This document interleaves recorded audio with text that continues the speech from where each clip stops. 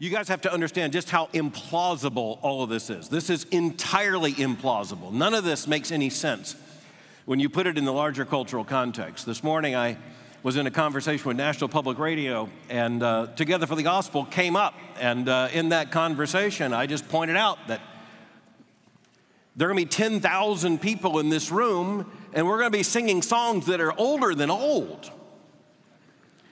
And there are going to be a lot of people, including a lot of very young people, who are coming a long way to sit for hours and hours and hours of preaching. Evidently, you guys didn't get the memo that millennials don't do this. But thanks be to God, you're here. We're here. We're here together.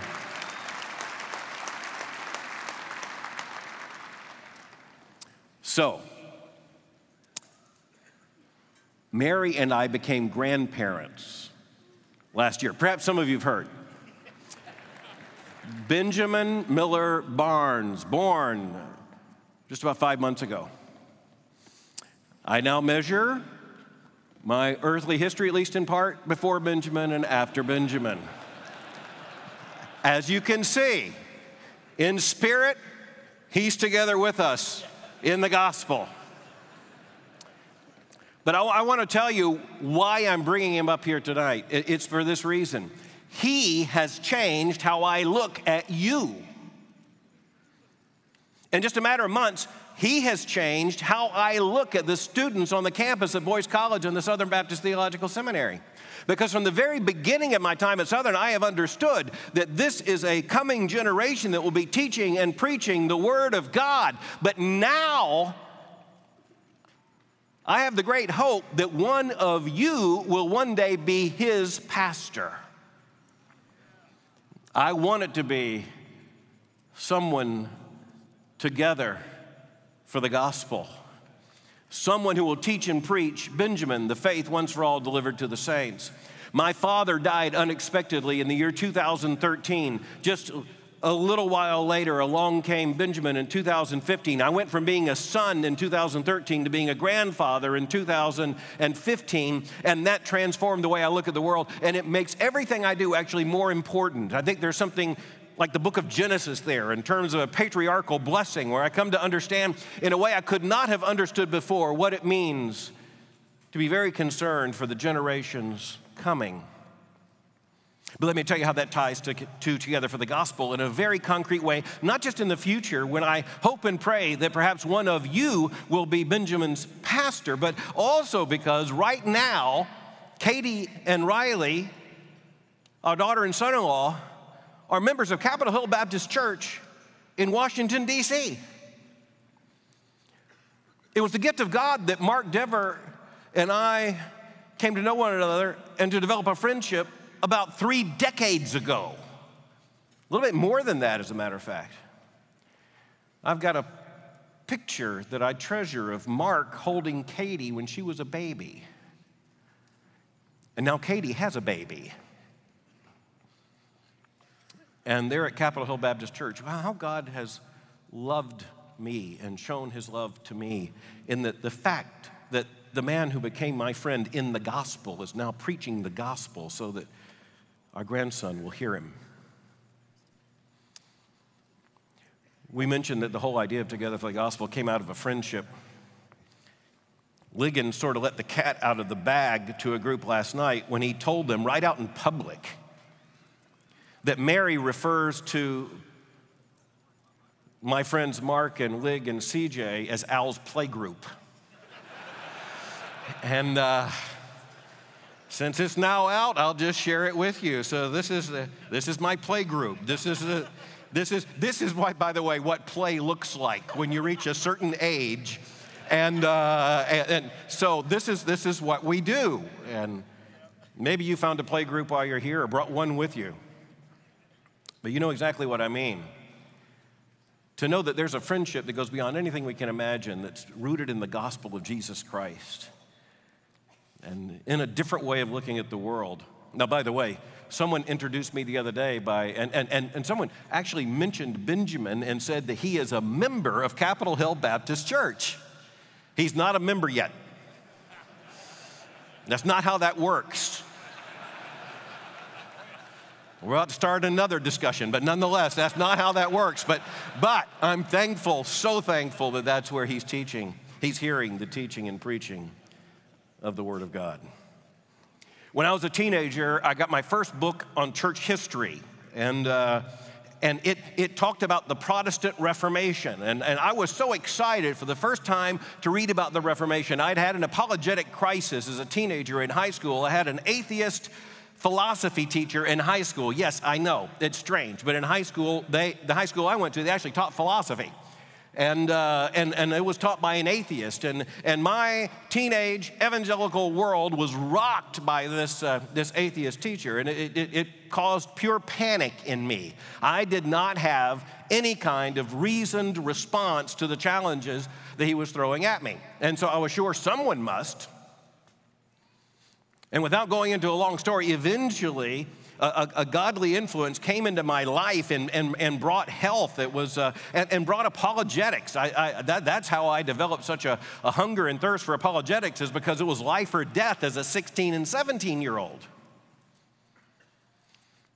And as a part of that, coming to understand the defense of the faith and coming to understand for the first time something that was really, really important to me when I was 16, 17 years old, for the very first time, to understand that there had been the affirmation of the gospel of Jesus Christ. There had been Christians throughout the centuries who had to struggle with these issues and try to think about them. So I wanted to know, what had they taught? What had they believed? How do we explain the church as it arrived? So I got this book on church history, the very first book on church history I ever read, and it was written by an evangelical, and it presented the Protestant Reformation. That was the first book on church history I ever read.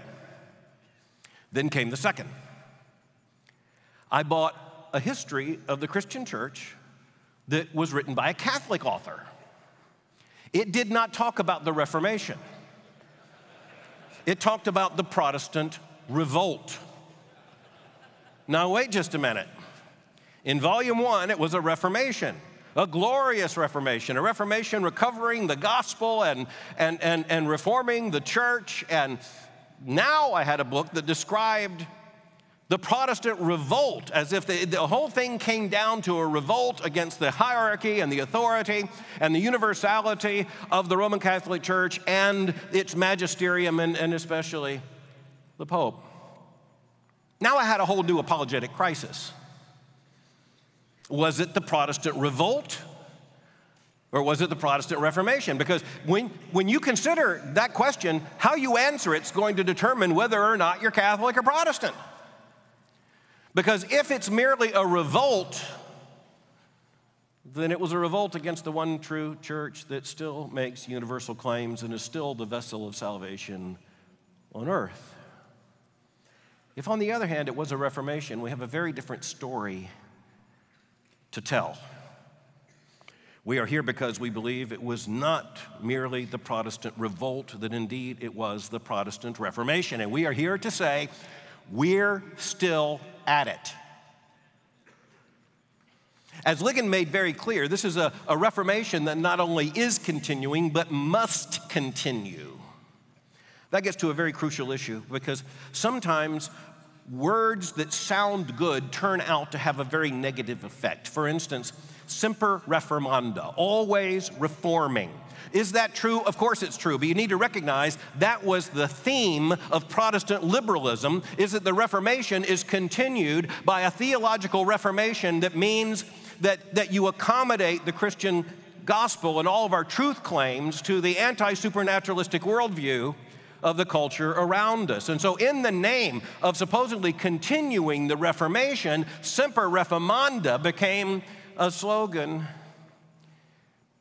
for theological denial and theological liberalism, theological accommodationism, not for belief, but for unbelief.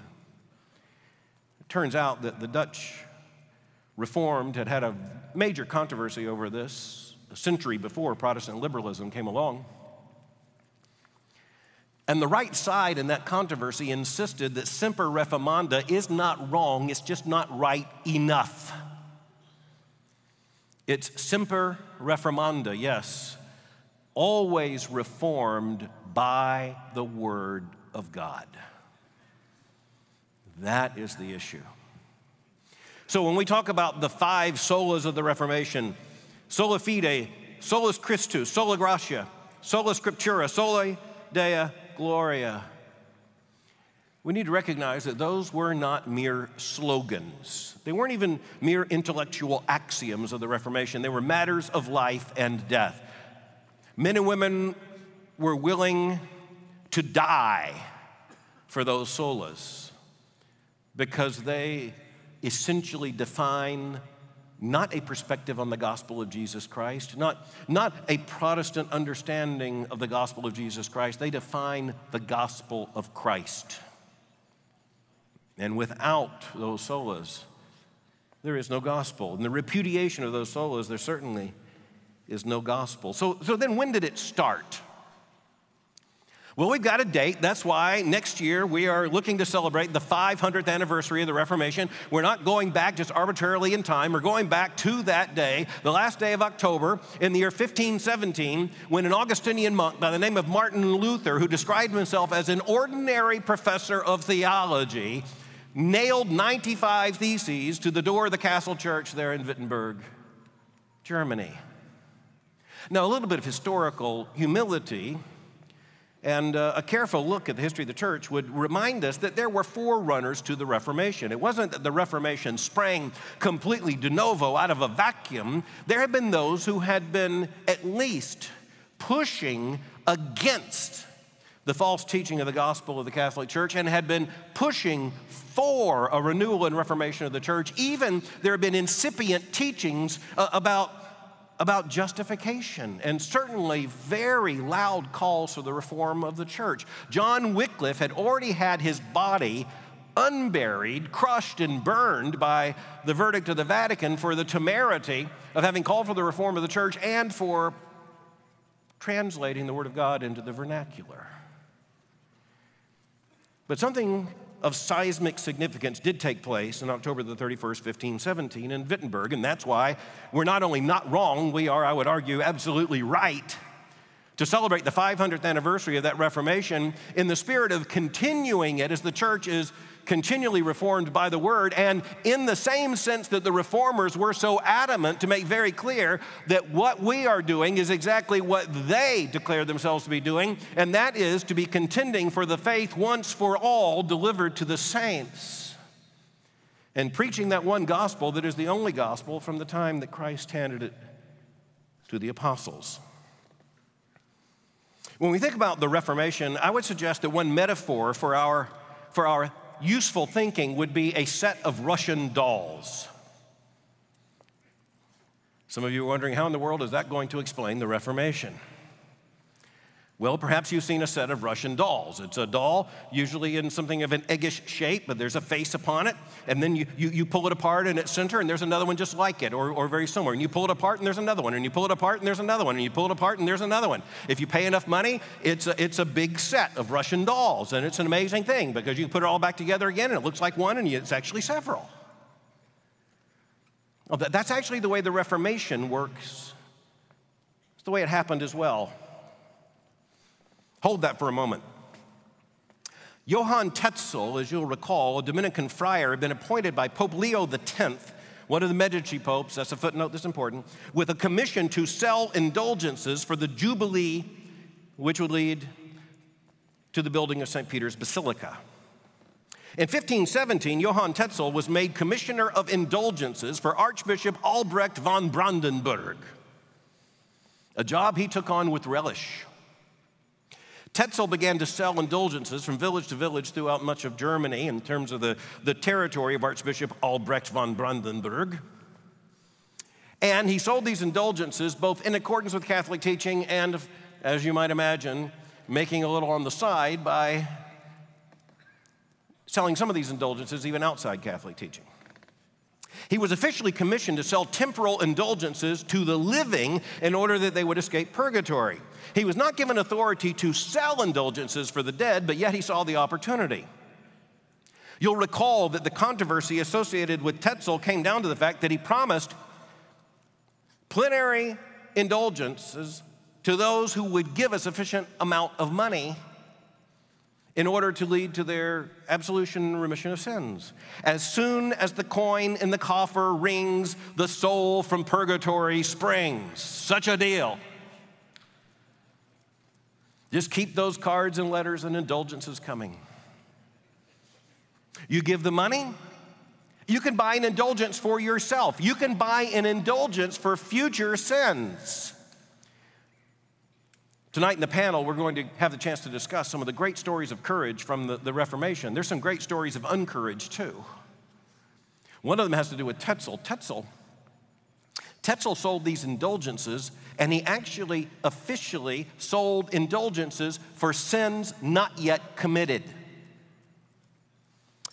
He tended to infuriate people, even those who did not eventually join the Reformation, because of the crass carnality of his approach.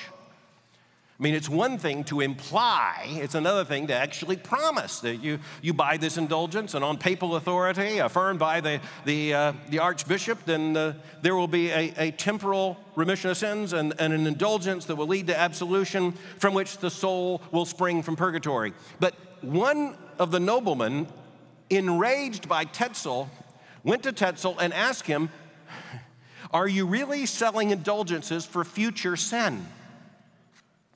Tetzel said, "But of course." This nobleman bought one. He then beat up Tetzel. He beat him up. And he had already been forgiven. But you understand that not only was this crass carnality in terms of sin. You talk about, as Paul says, is it then that we should let sin abound that grace might more abound? And Paul says, by no means. Well, how about this? Let sin abound in order that indulgences might more abound, in order that we can build St. Peter's Basilica. As you know, Luther heard about this. It was in the same territory. It was actually in the year 1517. So we're not talking about a long period in which Luther was fulminating and fulminating over the sale of these indulgences. It was something that came to him. It was actually, as best we understand, members of the nobility who came to Wittenberg and complained about what Tetzel was doing. That raises a very interesting set of questions. When indeed did Luther come to an understanding of what we would call Reformation theology? When did he come to a genuine knowledge of the gospel? That requires a closer look at Luther. Certainly, we have to go back to a year like 1517, when Luther was to preside at his first Mass as an Augustinian monk and priest. Some of you know that his father wanted him to be an attorney. There are a lot of fathers who want their sons to be attorneys because the father, he wanted Luther to make enough money that he could support his parents in their old age. Luther, you might recall, in the middle of a horse ride through a thunderstorm, is completely scared out of his wits, and he makes a vow that if he survives, he'll become a monk, and he did become a monk. One of my favorite statements from Luther is one that he said later when he said, "If any monk could have been saved by his monkishness, it was I." Luther was a terrifyingly serious monk. He even scared his confessor, von Staupitz, a senior priest who clearly loved Luther but had seen enough of him on a daily basis in the confessional. This is someone who feels guilty the moment he leaves because maybe he left the confessional too early, or maybe the state of his heart wasn't adequately repentant in order that he could leave in terms of a state of grace, but the state of grace wouldn't last very long, and Luther would go into another one of his fits of theological and spiritual insecurity. He used a German name for them, as you would expect, Anfechtungen. They were fits that caused him so much distress that as this young Augustinian monk, he would throw himself off of his bed onto the floor in what could be described as an almost suicidal attempt to mortify the flesh. When he was to preside at his first Mass, things did not go well. His father, having been at least partly accommodated to the idea that his son wasn't going to become an attorney, but was going to become a monk and had become a monk, now brings his friends all the way to Wittenberg in order to see his son at this great moment when he's going to preside over the Mass. And Luther fails. In the midst of presiding over the Mass, Luther, getting ready to say the words of institution, recognizes his own unrighteousness. his own unworthiness, and he flees, a complete embarrassment to his father. First, the embarrassment of not becoming an attorney, and then not only becoming a monk, but becoming a publicly failed monk. Then you get to 1517. That's just 10 years later. Somewhere between 1507 and 1517, this monk became a lot less monk-ish. At some point, he begins to understand that the gospel isn't what he thought it was. And of course, there are all kinds of hints about this where it was. We understand even the textual catalyst for how this happened in terms of Romans chapter 1, verse 17, the just shall live by his faith. Certainly by the time you get to 1514, 1515, 1516, Luther is thinking very, very seriously and speaking, even in his lectures, about the righteousness of Christ and how that is the only righteousness that will suffice. And as Mark said, at some point that means that imputation, if not used explicitly in terms of that terminology, is what Luther understands to be the sum and substance of the gospel, the imputation of Christ's righteousness to the one who comes to Christ by faith and repents of sin. In 1517, Luther sets out these 95 Theses, but many Protestants, thinking about the 95 Theses, think that they were mostly about, well, the 5 solas, justification by faith alone, grace alone, certainly on the authority of Scripture alone. It's not there. The 95 Theses start in a very different place. Now, hold that for just a moment. By the time you get to the next year, 1518, Luther is presenting a much more comprehensive understanding of the gospel in the Heidelberg Disputation. In 1519, in his debate with John Eck, Luther is clearly articulating what we understand as a Protestant evangelical understanding of the gospel. And of course, by 1521, his life on the line, Luther is fully committed to the Reformation. By that point, it is very clear that a schism will take place between the churches of the Reformation and the Roman Catholic Church. The 95 Theses, what were they all about? They were about ministry. They were most importantly about the doctrine of penance. But this gets to the Russian dolls. I got to get back to the Russian dolls for just a minute. How in the world does that work? Well, it's because, like disassembling those Russian dolls, Luther began to disassemble the faith and practice, the teaching and ministry of the Roman Catholic Church until what he ended up with was justification by faith alone, understood on the authority of Scripture alone. The offense was indulgences. He traced that back as he unpacked it to the sacrament of penance. He traced that as the evidence of the reason for priestly corruption. He traced that corruption back to the sacrament of orders. He traced that back to priestly power claimed to forgive sin and to offer absolution. He traced that back to a faulty understanding of the very ground of forgiveness and assurance. He traced that back to a denial of justification by faith alone. He traced that back to the question on what authority would he have any knowledge of these things. He traced that back to the necessity of the sole final authority of Scripture alone. I love the way Luther put it in the Latin, the Scripture is norma, normans, non normata. You just got to love that. Even if you don't understand it, it sounds great. Norma, normans, non normata. The Scripture is the norm of norms that can't be normed. If you got to have a tattoo, that's a good one. Scripture is the norm of norms that can't be normed. That is the fleshing out of what sola scriptura means. He traced that back to the question, well, if that be true, then where is the church? He traced that back to the question, what would then be the church's marks? What would be the first mark of the church? The right preaching of the Word of God. By that he meant not only the preaching of the Word of God, the Holy Scriptures, he meant as the preaching of the gospel as the summary of all that the Scriptures reveal. He traced that back to the question, what then is the true gospel ministry? In a very real sense, we can say that the Reformation began in a crisis in the ministry, and it eventuated in a crisis in the ministry. In one sense, certainly in terms of Luther's own story, it began in his own trauma in terms of his public failure and humiliation at trying to preside at his very first Mass. That really is very crucial to the story because it was Luther's understanding of his own unrighteousness that became so crucial, so very crucial. Because that drove Luther to understand then what righteousness would suffice.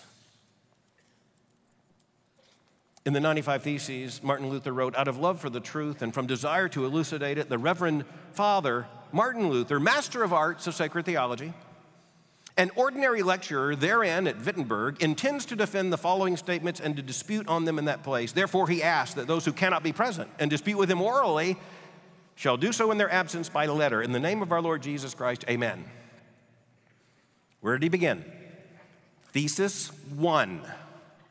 When our Lord and Master Jesus Christ said, repent, Matthew 4, verse 17, he willed the entire life of believers to be one of repentance. Do you sense a controversy there? There's a big controversy there. This is thesis number 1.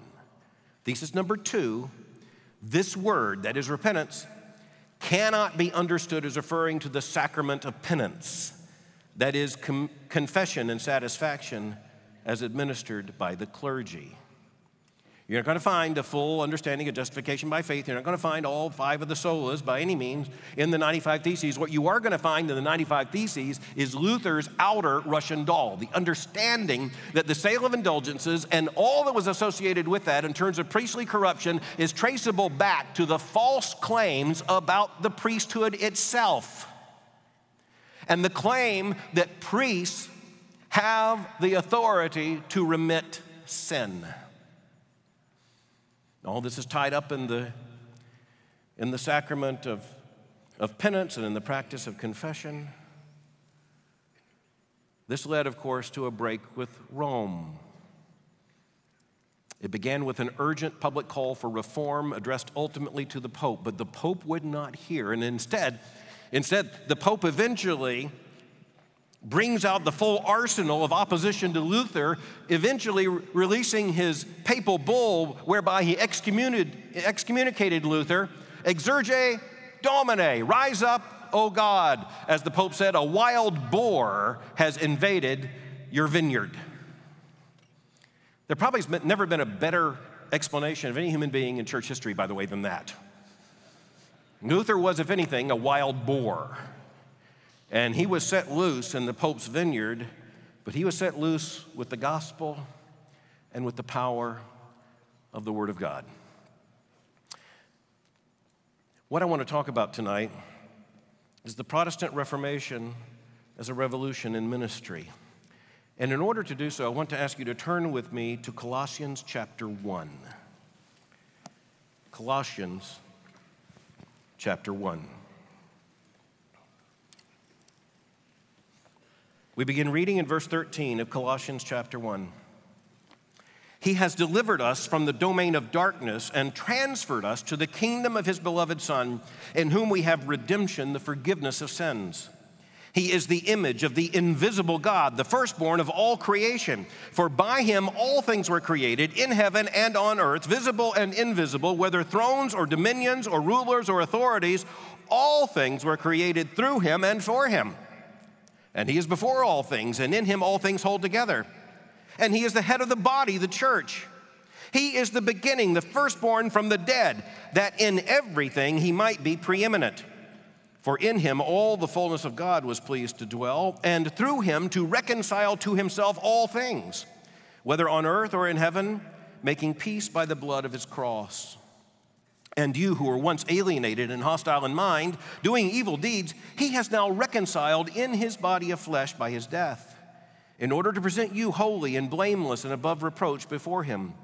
If indeed you continue in the faith, stable and steadfast, not shifting from the hope of the gospel that you heard, which has been proclaimed in all creation under heaven, and of which I, Paul, became a minister. Now I rejoice in my sufferings for your sake, and in my flesh I am filling up what is lacking in Christ's afflictions for the sake of his body, that is the church, of which I became a minister according to the stewardship from God that was given to me for you, to make the word of God fully known, the mystery hidden for ages and generations, but now revealed to his saints, To them God chose to make known how great among the Gentiles are the riches of the glory of this mystery, which is Christ in you, the hope of glory. Him we proclaim, warning everyone and teaching everyone with all wisdom, that we may present everyone mature in Christ. For this I toil, struggling with all his energy that he powerfully works within me. 5 key themes I want us to see about the ministry, about the Reformation, very apparent within these verses from Colossians chapter 1. The themes are kingdom, Christ, gospel, church, and ministry. First, kingdom. We see this right in verse 13 of chapter 1, where we read this amazing summary of the gospel. He, that is the Father, has delivered us from the domain of darkness and transferred us to the kingdom of his beloved Son, in whom we have redemption, the forgiveness of sins. Can you imagine a more potent, a more powerful summary of the gospel than that? We have been delivered and we have been transferred. Now note the unilateral action of God in this. Note that it is the Father who does this through the atonement of his Son. He has delivered us from what? From the domain of darkness and transferred us to the kingdom of his beloved Son. Evangelicals are sometimes rightly criticized for taking the kingdom of Christ with too little importance in terms of biblical theology. Sometimes, just like the claim about semper reformanda, how that was misused, so sometimes also this argument is misused in order to argue that the gospel is merely the declaration of the kingdom of Christ without the gospel's clear explanation of how salvation comes to the sinner.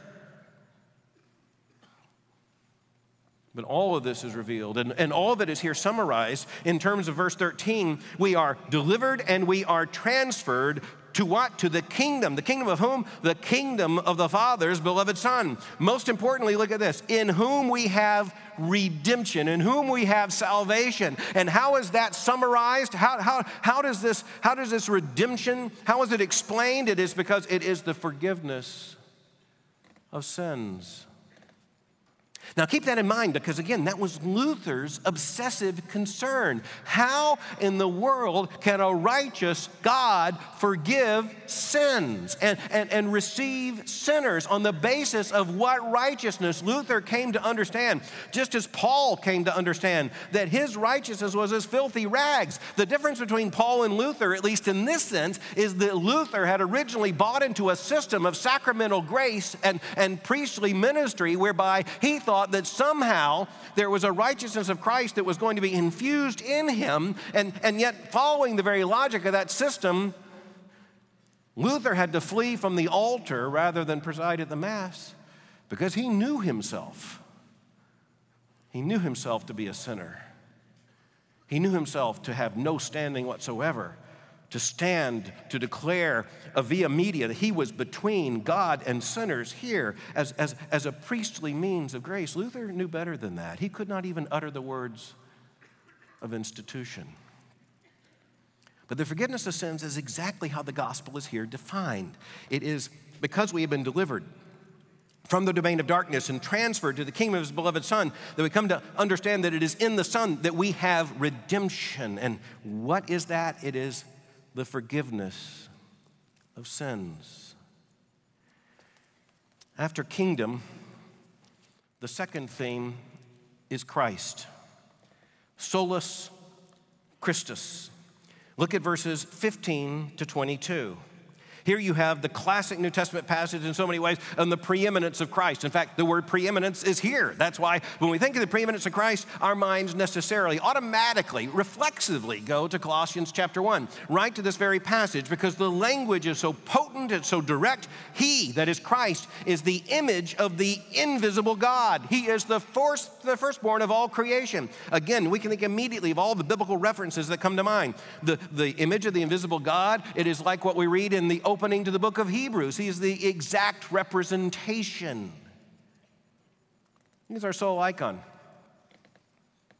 I was preaching for John MacArthur several years ago, and folks know I love culture and art, and someone in the church had arranged for me to go to a very important opening of an exhibit of the icons from the St. Catherine Monastery, Mount Sinai, there at the Getty Museum. That was very interesting. I was there for opening night. Folks were very gracious, and there I was, opening night, for a display of icons. I wasn't there because I actually believed they were icons, but they're important in terms of the flow of Christian history, and so I wanted to see it. So I got in there, but there was a huge problem, and that is that the people who put this together evidently didn't understand how the Orthodox Church at large, the Eastern Church, thinks icons work, because they put them facing each other.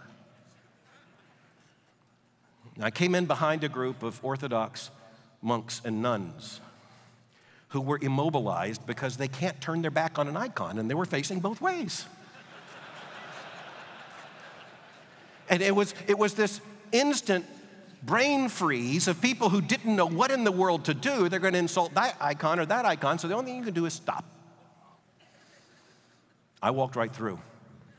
And we're absolutely fascinating looking at this. But you know, it's one thing to understand, as our biblical reflex helps us to understand, that there is no such thing as an icon. In fact, when Ligon was talking about the problem of idolatry, that the whole idea of iconography, in fact, the claim that they somehow become a medium of communication and a blessing between God and the creatures, and somehow the eyes are even looking back at you, and there's some deep theological significance. There's an innate reflex among the evangelicals that that's just not right, and that reflex is just right.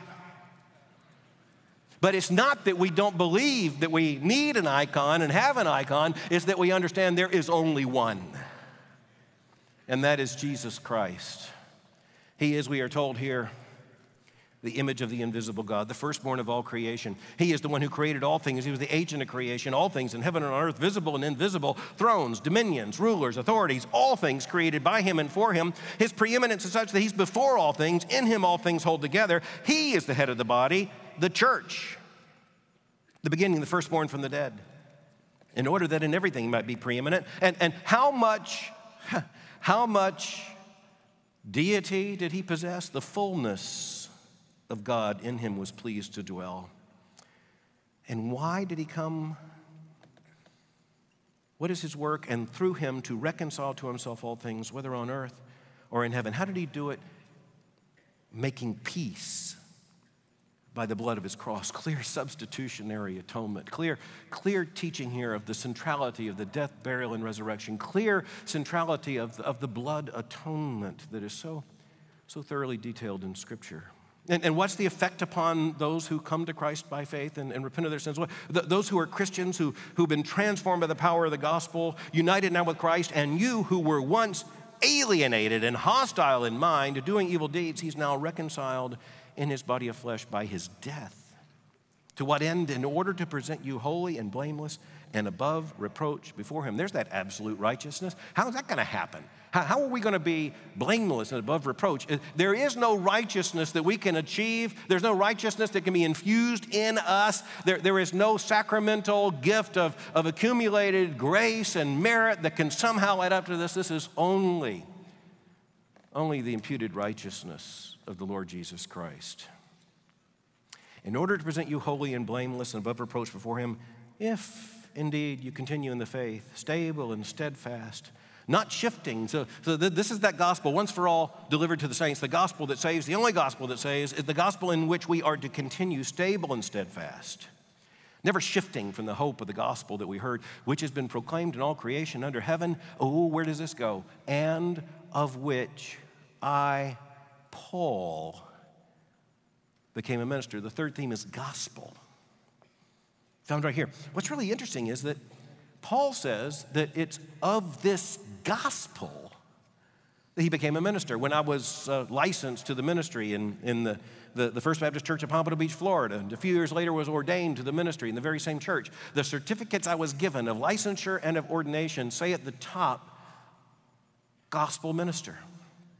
Ordination to the gospel ministry. The true definition of Christian ministry we see here in Colossians chapter 1 is stated when Paul says, I, Paul, became a minister. Of which I, Paul, became a minister. Of which what? The gospel that is now proclaimed in all creation under heaven. the gospel you heard. And again, this harkens back to Romans chapter 10. Faith comes by hearing, and hearing by the word of Christ. It's a gospel that must be heard, which is why the gospel has to be preached. The gospel has to be taken. The gospel has to be taught. The gospel has to be shared. That they came to faith in the Lord Jesus Christ by God's determined plan to save sinners. What explains why they are saved? It is that they were delivered from the domain of darkness and transferred in the kingdom of God's beloved Son. And how was that demonstrated? By the fact that they heard the gospel, and hearing the gospel they believed, and believing the gospel they were saved. This gospel of which I, Paul, became a minister, he tells us.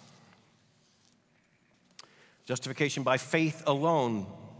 Salvation by grace alone. Luther defined this as articulus tantus et cadentus ecclesia.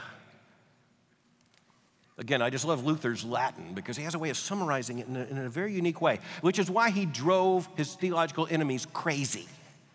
If Luther had been obtuse or confused or overly wordy, well, historically speaking, we wouldn't be talking about Luther as the great reformer. We talk about Luther because he was so clear. Articulus tantus et cadentus ecclesia. It is the article by which the church stands or falls.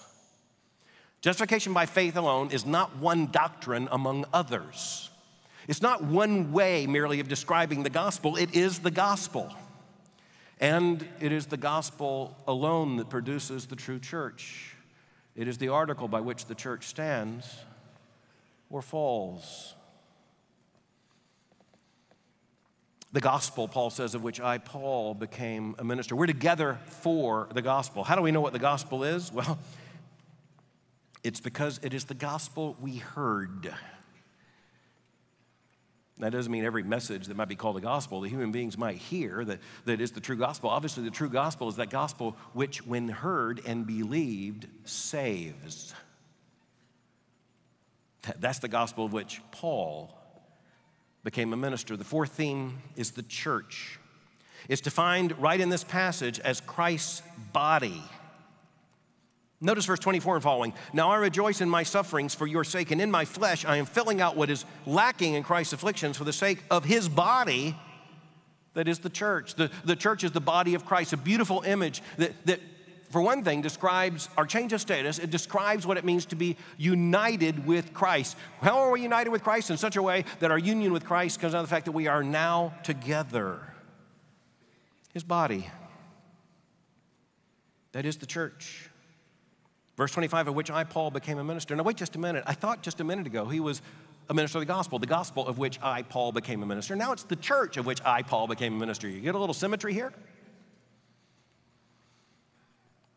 That's how close the gospel and the church are. And especially when you think about your calling, the gospel and the church are so inseparable that when Paul describes his calling as a minister, he can say first, the gospel of which I, Paul, became a minister, and then he will speak of the church of which I, Paul, became a minister. He'll describe this ministry, by the way, in terms of sufferings. We need to look at this very carefully in verse 24. This doesn't mean that somehow the minister of the gospel, the minister of the church, is filling up something redemptively lacking in the sufferings of Christ. This is not a reference to the cross and the resurrection. It is a reference to the fact that Christ's church, where it is found normally, even perhaps normatively, in suffering. And the minister of the church, the minister of the gospel, is sharing in those sufferings. Paul rejoices in it, and he comes back to this. For the sake of Christ's body, that is the church of which I became a minister, according to how? How did this calling come? According to the stewardship from God. Notice the prepositions here, so crucial. The stewardship from God that was given to me for you. That's so important. This is not about us. That's another problem that Luther saw with the priestly ministry. The very notion of a sacerdotal priestly ministry, Luther came to understand, puts far too much on the human being as a necessary link in salvation, not in terms of just the teaching and preaching of the Word of God, nor the service of the church, but rather in terms of a role in administering the mediatorial work of Christ and the merits of Christ. And with the claim made in the sacrament of orders, according to the Roman Catholic Church, that the priest holds the power given to the apostles and from the apostles they claim to their successors to remit sin. Colossians 1 doesn't describe the ministry in any such terms. Instead, it's about proclamation. The stewardship from God that was given to me for you, it's for the church, to make the word of God fully known. There's a title for you. So what do? What's your job? What's your job description as a pastor? First and foremost, it is to make the word of God fully known, to be ready to rejoice in sufferings on behalf of the body of Christ in so doing. How is that manifested?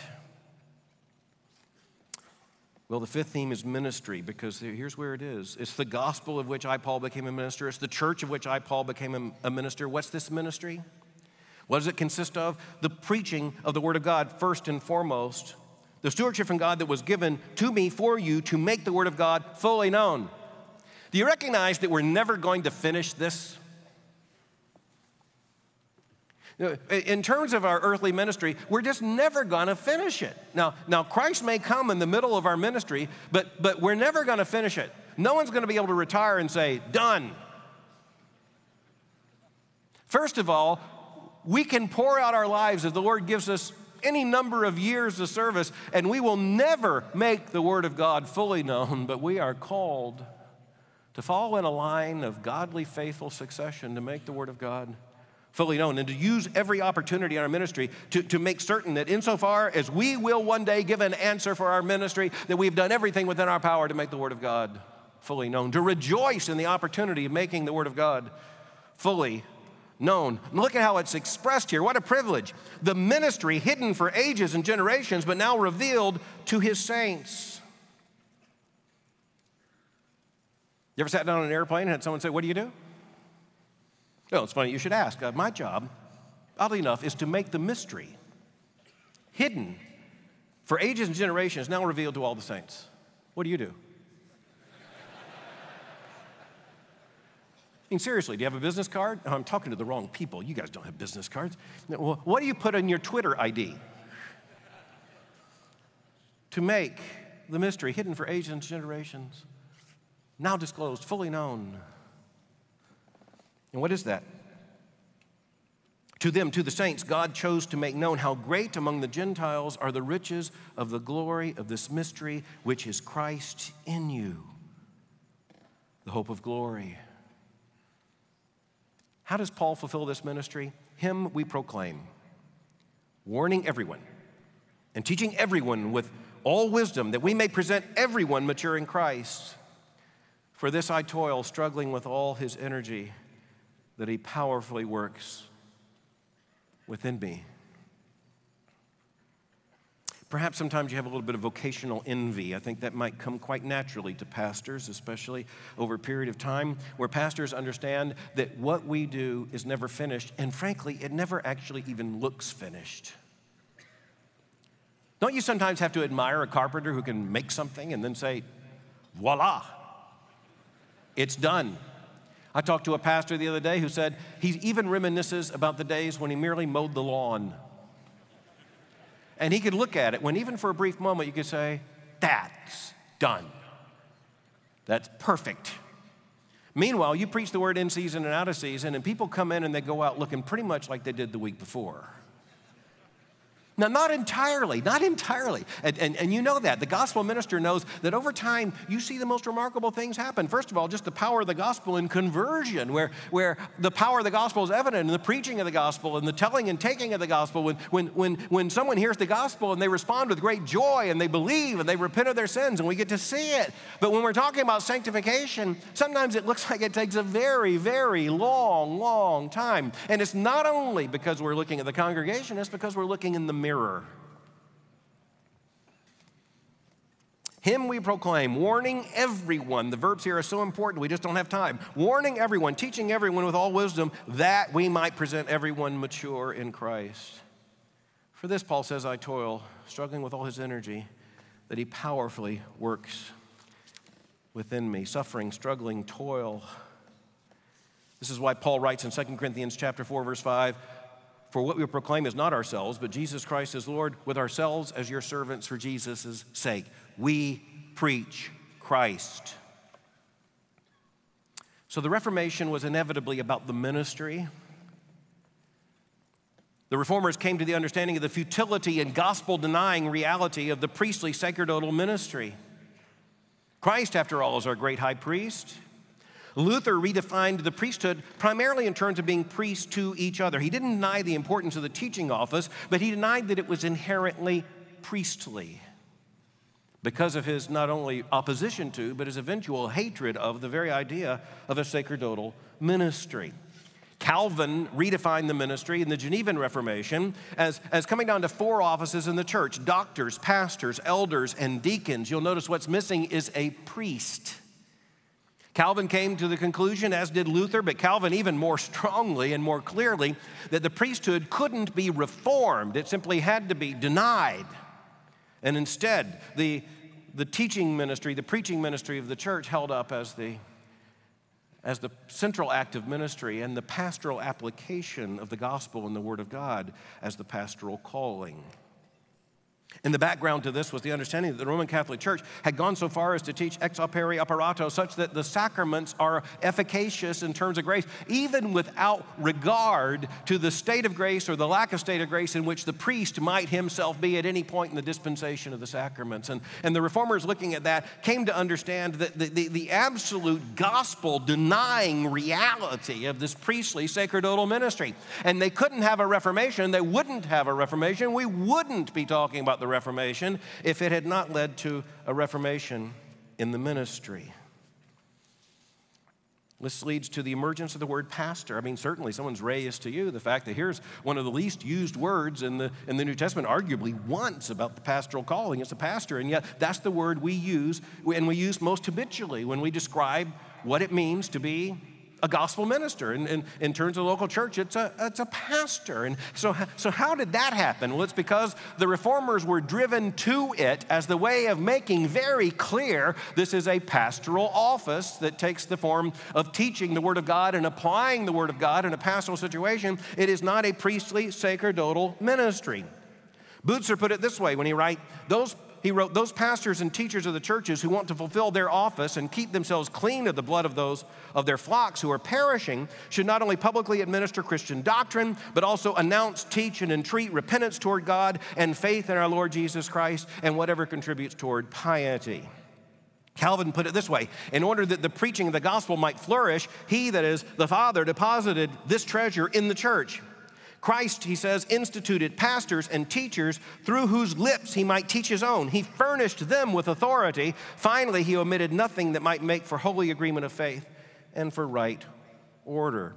The Reformers understood clearly it's a grievous sin to assign to a human a priesthood that is already fulfilled in Christ and can only be fulfilled by Christ. They also understood something else, and that is this: it's a grievous sin and a slander against God and his gospel to declare a priestly authority to offer what Christ already freely offers. Now keep that in mind as we go back to the indulgences, as necessarily we must. The Reformers forfeited and denied the sacraments of confession and penance under priestly control. You see this very clearly in Calvin's letter to Cardinal Sadoleto. He actually asked the cardinal, if you have the power to confer mercy and forgiveness of sins, why do you make sinners pay for what Christ has purchased? Now, there's a question. In 1563, the Council of Trent totally defended the Roman Catholic priesthood and the sacrament of order, stating this, quote, "Sacred Scripture makes it clear, and the tradition of the Catholic Church has always taught this priesthood was instituted by the same Lord our Savior, and that the power of consecrating, offering, and administering his body and blood, and likewise the power of remitting and retaining sins was given to the apostles and to their successors in the priesthood." And you might say, well, that was then, this is now. That was 1563. But the contemporary standing catechism of the Roman Catholic Church makes the same claims. As Cardinal Avery Dulles said, the ministry, the priesthood in the Catholic Church continues in its full, quote, prophetic, priestly, and royal offices. Notice that, prophetic, priestly, and royal. Strike two. All we have, according to Scripture, is that prophetic ministry. That's all there is, the teaching and preaching and application of the Word of God. No priestly ministry and no royal ministry. You might also say, well, this whole talk about indulgences. I mean, how fair is it to go back 500 years to 1517 and bring up ancient history? It's not ancient history. In the year 2015, let me remind you, was last year, Pope Francis declared the offering of indulgences in what he declared to be the Jubilee year. As the Vatican statement said, as with other Jubilee years, the Holy Father has instructed that special indulgences be available for the faithful through the duration of the year. Now, once again, the Reformers would say, how do you put conditions on what God gives freely? How do you put conditions on what God offers and has totally accomplished in Christ? And for crying out loud, if you did have the authority to remit sins, why would you every once in a while declare a year of mercy? A year of Jubilee? If he has given you the authority to remit sins and to extend mercy, why wouldn't you do it all the time? The Vatican statement said for able-bodied Catholics, the indulgences are available. Remember, this is last year, and it's about this year, so these are still in effect. Make a journey to your local holy door. That's a physical portal in your local cathedral, shrine, or other designated church, or to one of the holy doors in one of 4 papal basilicas in Rome. Crossing through a holy door is a spiritual journey that signals, as the Holy Father said, the deep desire for true conversion. Go to confession, receive the Holy Eucharist with reflection of mercy. Make a profession of faith. That's not what we mean by a profession of faith. I mean, any profession of faith and saying, I believe there's a God. Pray for the Pope and his intentions. Oh, my mercy. For the elderly, the confined, and the ill, they can obtain the indulgence by living with faith and joyful hope in this moment of trial. The incarcerated may obtain the indulgence in their prison chapels. The deceased, the Vatican statement says, quote, through the prayers of the faithful, indulgences may be obtained for the dead. Amazingly enough, Tetzel is more official in 2015 and 16 than he was in 1517. Pope Francis also decided to concede to all priests for the year of mercy the discretion to absolve the sin of abortion those who have procured it and those who with a contrite heart seek forgiveness for it. The current catechism of the Catholic Church says this: an indulgence is a remission before God of the temporal punishment due to sins whose guilt has already been forgiven, which the faithful Christian who is duly disposed gains under certain prescribed conditions through the action of the Church, which as the minister of redemption dispenses and applies with authority the treasury of the satisfactions of Christ and the saints. An indulgence is partial or plenary according as it removes either part or all of the temporal punishment due to sin. The faithful can gain indulgences for themselves or apply them to the dead. This isn't ancient history. It's not even just 500 years old. This is this Pope. This is this year. The Reformation must continue. And the Reformation must mean a reform of the ministry. It must mean a rejection of any priestly sacerdotal understanding of ministry. And preeminently, not just because that's wrong, but because it robs the gospel of its power. It denies Christ. As Hebrews chapter 9, verses 11 to 15 says, but when Christ appeared as a great priest, a high priest of the good things that have come, then through the greater and more perfect tent not made with hands, that is not of this creation, he entered once for all into the holy places, not by means of the blood of goats and calves, but by the means of his own blood, thus securing an eternal redemption. For if the blood of goats and bulls and the sprinkling of defiled persons with the ashes of a heifer sanctify for the purification of the flesh, how much more will the blood of Christ, who through the eternal Spirit offered himself without blemish to God, purify our conscience from dead works to serve the living God? Therefore, speaking of Christ, he is the mediator of a new covenant, so that those who are called may receive the promised eternal inheritance, since a death has occurred that redeems them from the transgressions committed under the first covenant. The key question that drove Luther to his knees, that drove him to those fits he called infectigen, the key issue that led him to flee the altar in what was supposed to be his first Mass, the key issue that was behind his nailing of those 95 theses to the door is this: how are sins forgiven? And Colossians chapter 1 declares these sins are forgiven in Christ, and in Christ alone. He, the Father, has delivered us from the domain of darkness and transferred us to the kingdom of his beloved Son, in whom we have redemption, the forgiveness of sins. For this reason, Martin Luther said, no more priesthood, no more sacred altar ministry. He said the church must be understood as a moot house. It must be understood as a mouth house, because what's supposed to happen in the church? We are to teach, we are to preach, we are to sing the gospel of Jesus Christ. We are to teach and preach the word of God. The church isn't a sign house, Luther said. It's not an act house. It is a mouth house. Therefore, Luther and the other reformers said, we have only one priest. If you bring forth other priests, you do not add priestly ministry. You deny our great high priest, the Lord Jesus Christ. But the church, having only one priest, needs many, many pastors. And that's what brings us together here.